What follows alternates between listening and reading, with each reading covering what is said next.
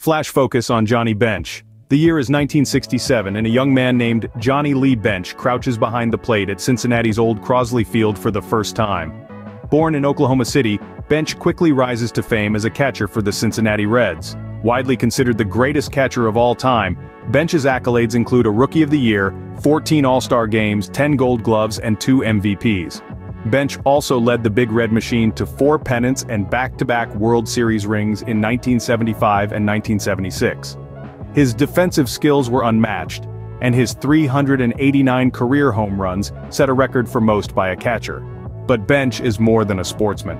Off the field, he's a broadcaster, an author, and an advocate for the Special Olympics. Johnny Bench, a baseball legend who truly caught the essence of the American dream.